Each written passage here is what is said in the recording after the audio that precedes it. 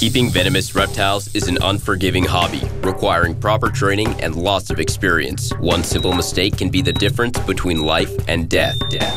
Remember, the most venomous snake in the world is the one that just bit you. There are no venomous snakes with training wheels. Just because you see viperkeeper handle snakes a certain way does not mean you should try it too. Hi, oh, you're gonna work for your meal, huh? You're gonna work for your meal, huh? Gonna do some more quota luring? There we go. There we go. We're happy. We're happy. We're so happy that they'll just... Oh, the message just came down from the brain to say, stop luring, you dummy. Now we're doing a happy death adder.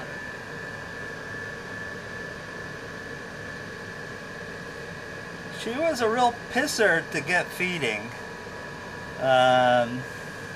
Force feeding, of course, first. Then got her on frozen thawed geckos, and from the get-go, she went on to mice. First live mice, then frozen thawed. Did you scent them at all with the geckos? I did. Occasionally I use some gecko spit, which is the ideal way of scenting, because they like gecko spit apparently.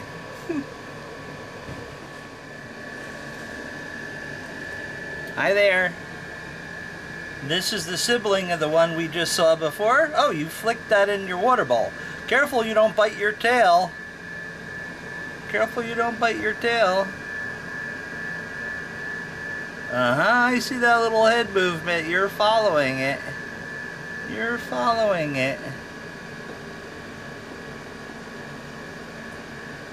If you twitch again, I'll give it to you. There you go. Whoa, good job. Now, she was a great feeder right from the beginning, and you can see the size difference of her over her sister. These are F2 generation smooth death adders from Papua New Guinea here in Jawa, which means that the original wild-caught species are their grandparents. So their grandparents had babies, which eventually the babies had babies, so these are the granddaughters of the original ones. As a matter of fact, the mother is still in the other room, and Dad is right here.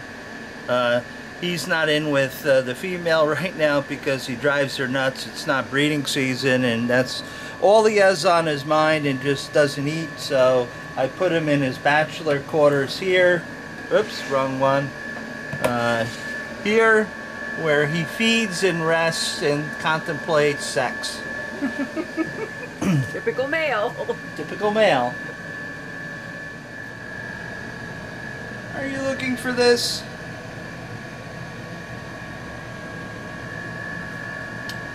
I guess you are. Okay, your turn. Just a second. Now, normally I don't dry these off, but for these guys, I dry them a little bit just to reduce the amount of shake and bake that they accumulate on their rodent. These are Fields vipers, Pseudocerastes feldii. They're Middle Eastern snakes. They're cousins to Pseudocerastes arachnoides, the one with the spider tail appendage, which is the ultimate evolution of a caudal lure. It actually looks like a camel spider, and it attracts birds and lizards and all the things that it would prey upon. Unfortunately, they're only found in Iran, and it's not likely that we're going to see them in the hobby. Iran is, as you know, currently not friendly with many Western countries, so not likely to see it. But really nice snakes to keep. I've been keeping them for a long time. very interesting snakes. Do more of a head fake rather than actually strike and bite. Just very cool snakes to keep with their little eye horns. Oh, is that going to be a new Apple product? Eye horns? Maybe around Halloween. But they're very neat snakes. Combination hemorrhagic and neurotoxic venom. Typical of animals that would feed on rodents and lizards.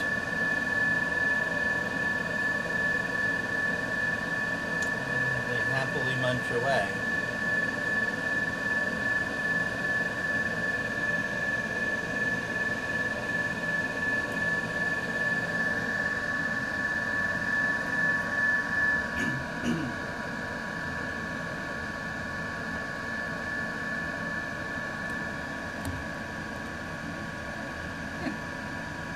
Stretch it out a little bit while they're eating.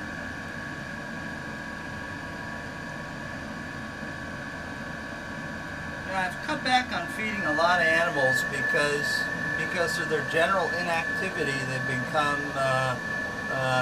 obese, and that's not good for breeding or for their health in general.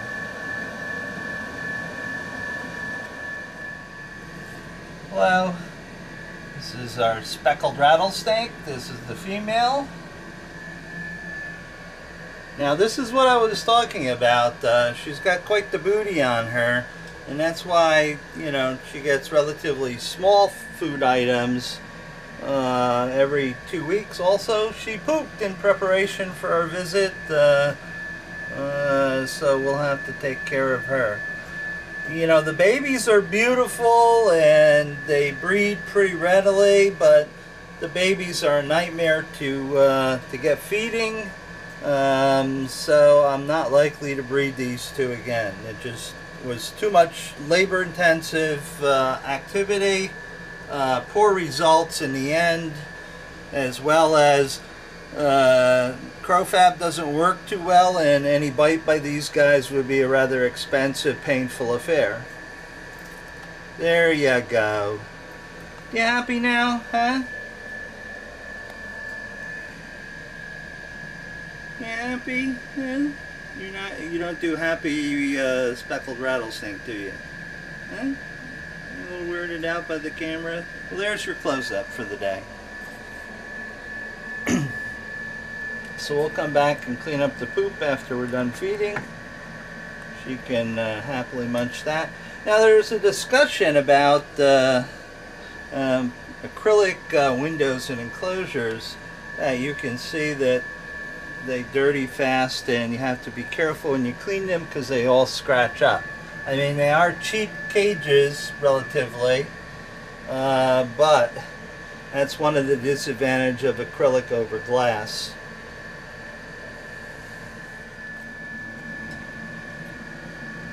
Now we're going to do the male.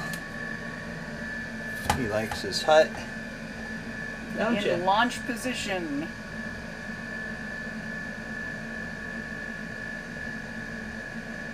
Now, my long forceps are not working right now. They've been eaten by the Clorox and by water and everything else. So I'm using the short tongs today, which is never a really good thing. Again, he's a chubby fellow, so he gets reduced ration, and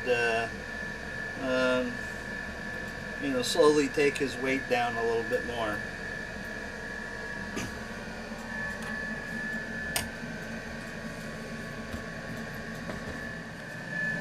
We'll see if Miss Crate's interested in some food, huh?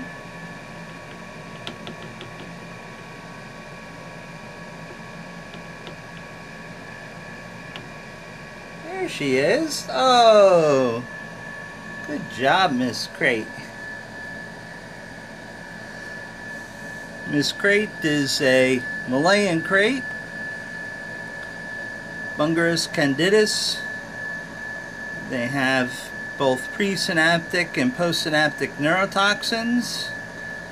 They're quite lethal. Even a very small snake like this can kill you. And once those presynaptic neurotoxins bind to your synapse, it's done. It needs to be replaced by your body, which can take some time. So even after a bite, you can still have a number of physical deficits. You can, depending on where the venom attaches, you could be on a respirator for months. You could lose your ability to speak or walk or coordinate your hand movements. All that's possible from a bite from a krait. Now, krait's eyes are unique to the venomous snake world. Is their pupils are fixed and dilated because they're mostly nighttime operators. So their eyes are designed to let in the most light possible, so they can see very well in the dark. And they're very hesitant to come out in bright light. And that's why you don't see me, shoot with bright lights. And she doesn't even like to come out during the day, and a lot of times will just take her food back into her hut and disappear. Yeah, this is a rare treat to actually have her out here eating.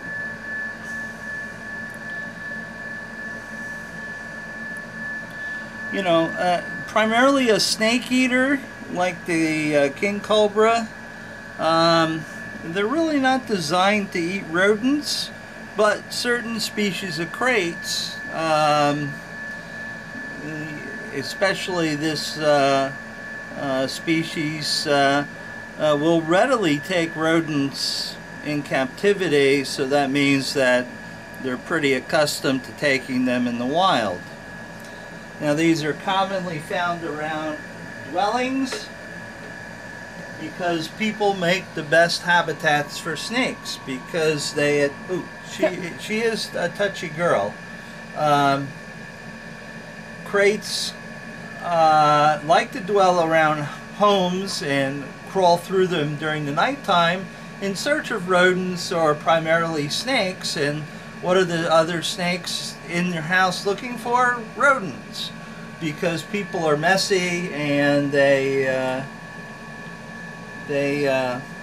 leave their droppings everywhere, and this makes very good food for visiting rat snakes.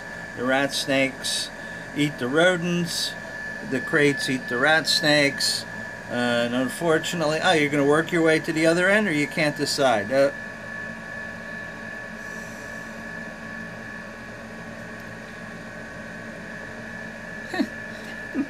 Oh, looks like she's coming up to the other end. Reverse, reverse.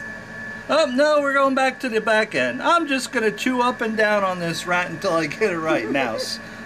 Okay, well, let's let her go. She's a sweetie. She's really no trouble to work with. You hardly ever see her. That's the Malayan krait. Hi, you want something else to eat? Huh? Want something else to eat? No, don't look at the light.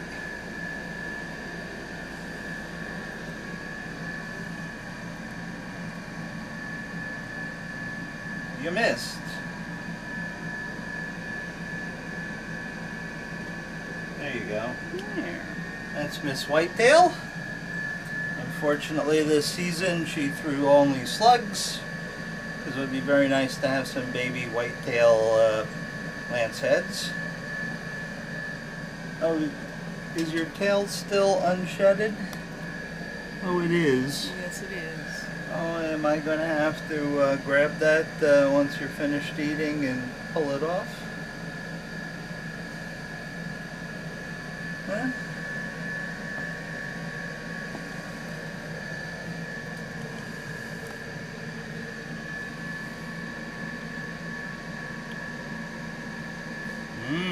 Nom nom. Huh.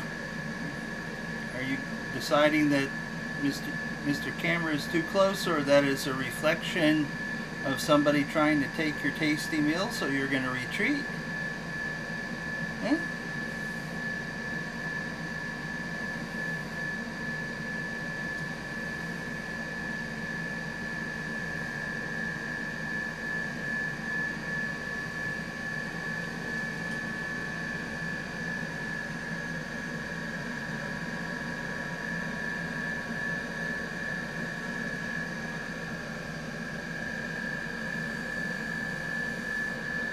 Gravity is not helping you, huh? How's that? I know I touched it, I'm sorry. Yep, not using any meat hooks today, huh? Just the regular ratcheting teeth. Okay, so let's close this and let her enjoy her meal and move on to our next critter. There you go. Excuse me, folks. Oh, I see your little snoot. I see your little snoot. Come on. Come on, Mr. Popia. Come on. There you are. Hello, dude. How you doing? I guess since you're coming out, you would like to eat something, huh? Oh, you would. Okay. So there's Mr. Popia. He's another good guy. He's very, very easy to work with, and good feeder, and just a beautiful snake. Your classic, you know, green tree pit viper sort of thing. He's a good guy, and you know, I think we'll probably see him later up on his perch because he needs to go to the warm part of the cage to warm up and digest his food. Although he is getting heat from the light below Miss Crate's cage, who's trying to spit out some debris that she ingested during that mouse episode, which you saw previously.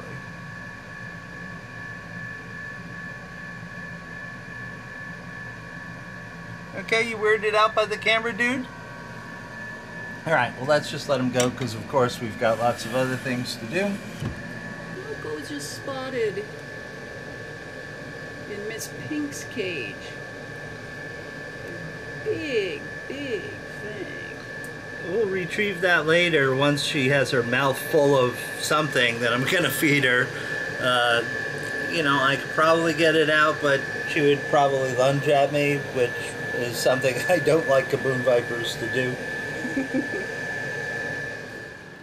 Well, it's time to release the Kraken. He's in shed, and he's probably out of blue, and knowing him, he will not hesitate to feed.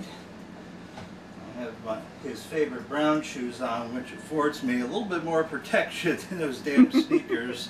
That was ridiculously close. As soon as he hears the cage clang, he'll start huffing and make an appearance. He's moving.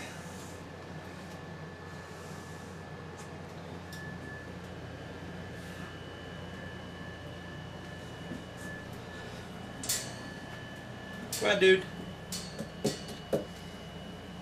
Normally I would stick the food at the end, but he would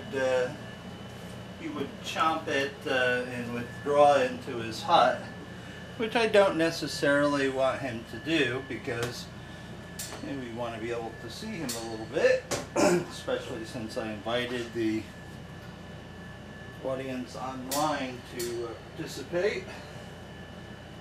Where is the pooper scooper? I think it's where it is. Hello, Elvis. I'm not going to take your rat. I will take your poop, though.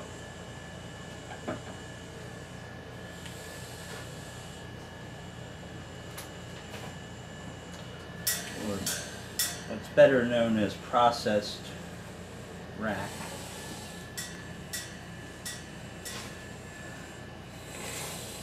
Wow, listen to him huff and puff.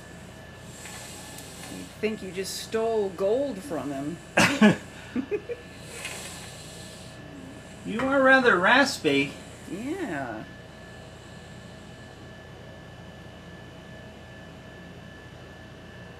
I think probably because his blowhole is It's partially covered covered with, up, yeah. with rat. Well, that and, you know, the nose holes are covered in skin. Yes, got yes. to come off. All right. Well, let's shut the door and not tempt his anger, and let him eat, and move on to our next project, which is to move the young ringed water cobras.